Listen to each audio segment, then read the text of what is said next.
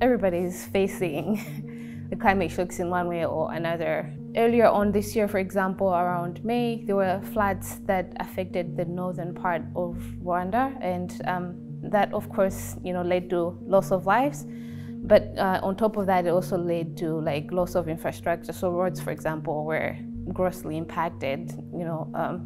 Huge investments washed away overnight, just like that. In the context of Pakistan, first, there is climate change. I think that question is now resolved and settled. In Pakistan, we have faced it in the face of floods, in the face of varying temperatures, in the face of rainfall patterns being really changed. Recently, in 2023, we had a Fred cyclone that affected the Zambia province.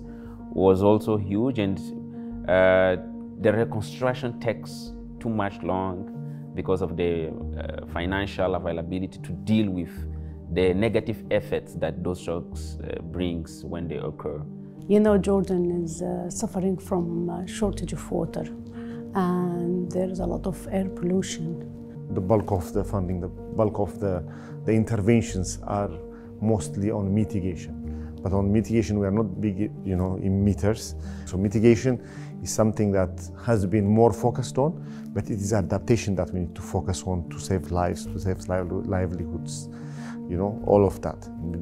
Of course, needless to say, there is massive investment need, financing needs. So, but we need to kind of push on this agenda to make sure that there is a tailored intervention. Because when I talk about livability and creating job opportunities in cities, that cannot happen, or those objectives cannot be achieved if we do not look at the climate change and the environment impact which cities have. Cities can both be an opportunity to mitigate and adapt to climate change, but if this is not done, cities can actually aggravate the problem. We are at the crossroads as far as urbanization is concerned going into the future. Developing countries are disproportionately impacted by climate effects, and there's a lot more that could be done in terms of giving these countries the resources to cope with these effects. It's a big elephant in the room. Currently, Africa is expected to contribute about $2.8 trillion to the Paris Agreement commitments between now and 2030.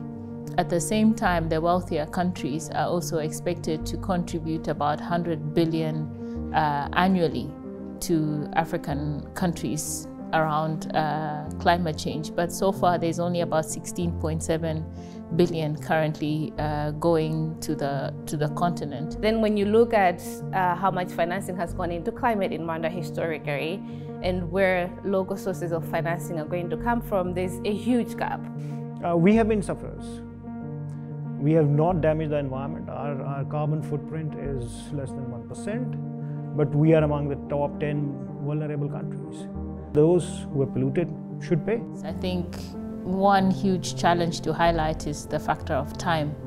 We just don't have the luxury of time, and the electorate is not so patient. No one knows where this money is going to come from, And whilst I think the African countries and the continent is endowed with resources, and they might well be able to generate these monies, we are sort of like in a catch-22, because it's from the same resources that we are saying we need to preserve the biodiversity and the ecosystems, and not disturb them because it impacts climate change. So I think we need a bit more data and research and evidence around this work, and find what that sweet spot is, where the balance is, how much, industrialization and development can we have that doesn't necessarily hurt the biodiversity that we so need to protect. Data is very important for decision maker, and especially for policy maker, to take a decision in the benefit of the citizen or benefit of their employee or for the organization. So GAM has developed by its own strategy 22-26 to be a man-smart city. And I believe this is the first step in the right track to depend on accurate and valid data for decision maker. So while the climate challenge is becoming more and more apparent, I feel that we are also, upping our game, so as to speak. And I can only say watch this space in the future. It's going to be very exciting.